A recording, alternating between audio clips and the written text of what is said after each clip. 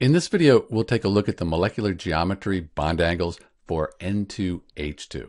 So we start off with this Lewis structure here, a valid Lewis structure. The nitrogens, they each have 8. They have octets. The hydrogens, they have 2, so that's good. When we look at the Lewis structure and we want to figure out the molecular geometry, what makes this one difficult is what is the central atom? Since this is symmetrical here, let's just say this is going to be our central atom, this nitrogen here. So if we look at this nitrogen right here, we see we have a hydrogen attached, this single bonded hydrogen. We have a lone pair, and then we're going to treat this whole thing over here, this double bond to the nitrogen, and we have the hydrogen, as just one connection or one item. So we really have these three things here attached to the nitrogen. If you use the AXE notation, A, that's the central nitrogen, so A. X, that's the number of atoms or number of kind of things attached. We have a hydrogen here, and then we have this whole group here. So we have two things attached to this. And then E, that would be the lone pairs. And we have one lone pair.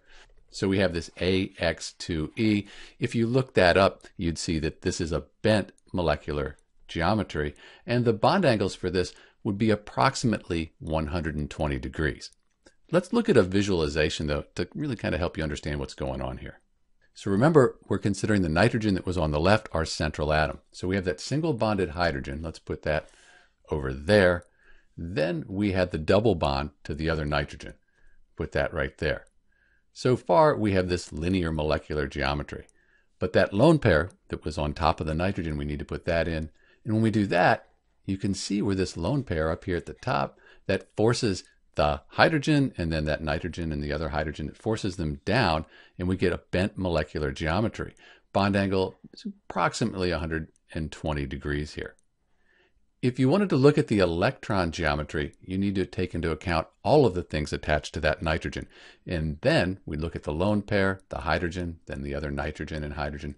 That gives us this trigonal planar electron geometry. So we have a trigonal planar electron geometry, but our molecular geometry, where we only take into account the atoms, let's hide the lone pairs.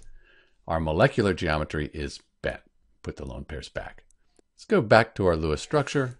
So whether you kind of visualize what's happening or if you use this AXE notation, we end up with a bent molecular geometry, bond angle about 120 degrees, electron geometry, trigonal planar. This is Dr. B, and thanks for watching.